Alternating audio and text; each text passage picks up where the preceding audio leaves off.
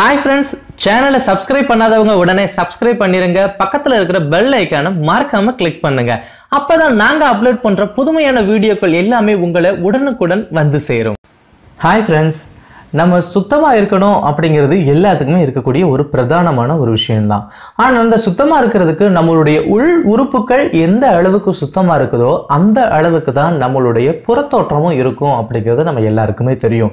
அப்போ உள் உறுப்புன்னு சொல்றதுல மிக முக்கியமா நம்ம சொல்றது என்ன அப்படின்னா, நம்ம வாய் துர்நாற்றம் எந்த அளவுக்கு வெளியில இதுபடுதோ அந்த அளவுக்கு தான் நம்ம வெளியில ஒரு ரெஸ்பான்ஸும் கிடைக்கும். அப்ப அந்த வாய் துர்நாற்றத்தை எந்த அளவுக்கு நம்ம கிளீன் பண்ணி மெயின்டைன் பண்ணலாம் அப்படிங்கிறதுக்கான பதிவை தான் இங்கே நம்ம பார்க்க போகிறோம். ஒரு சுத்தமான ஒரு நாக்கு இருக்கு அப்படின்னா அது இளஞ்சிவப்பு கலரில் இருக்கும். அப்போ அங்கே இருக்கக்கூடிய பாக்டீரியாக்கள் நல்ல பாக்டீரியாக்களாக மட்டுமே இருக்கக்கூடிய ஒரு விஷயத்தை பற்றி தான் நம்ம இங்கே பார்க்க போகிறோம். காலையிலையும் சரி எப்போவுமே நம்ம உணவு உண்ட பின் வாயை நன்றாக கொப்பளிக்க வேண்டும்.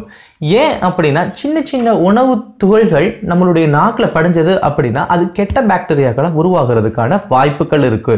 அதனால நம்ம வாயை கொப்பளிச்சிட்டோம் அப்படின்னா அந்த பாக்டீரியாக்கள் தடுக்கிறதுக்கு ஒரு சிறந்த ஒரு பலனா இருக்கும். அதே மாதிரி நம்ம பல் விளக்கின உடனே பிரஷுக்கு பின்னால இருக்கக்கூடிய டங் கிளீனரா இருக்கலாம், இல்ல தனியா கூட நம்ம டங் கிளீனர் வாங்கி அதை நம்ம நன்றபடியா சுத்தம் செய்யணும். காலை மாலை இருவேளை சுத்தம் செஞ்சாலே ஒரு சிறந்த ஒரு விஷயமா இருக்கும்.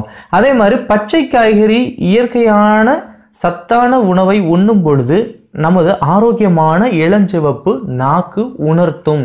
அதாவது நம்ம கிளீனாக வச்சிருந்தாதான் எந்த ஒரு காய்கறிகளையும் நம்ம சாப்பிடும் போது அதோடைய சுவையை நம்ம நன்கு உணர முடியும்.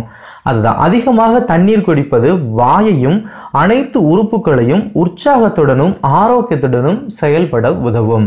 அதே போல காலையும் மாலையும் உப்பு கலந்த நீரில் தினமும் இருமுறை வாய் கொப்பளித்து வந்தால் அதனுடைய பயன் மிக சிறப்பாக இருக்கும். வாய் துர்நாற்றத்திலிருந்து ஒரு நல்ல தீர்வு இருக்கும். அதனால நாக்கு கிளீன் பண்ணும் போது எப்பயுமே கீழாக்கில் தான் நம்ம கிளீன் பண்ணணும், மேல் நோக்கி நம்ம கிளீன் பண்ணக்கூடாது. அதனால கீழ் நோக்கி கிளீன் பண்ணுங்க.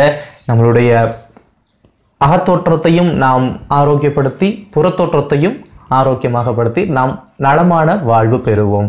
இந்த வீடியோ உங்களுக்கு பிடிச்சிருந்தது அப்படின்னா உங்களுடைய நண்பர்களுக்கு இதை ஷேர் பண்ணுங்க.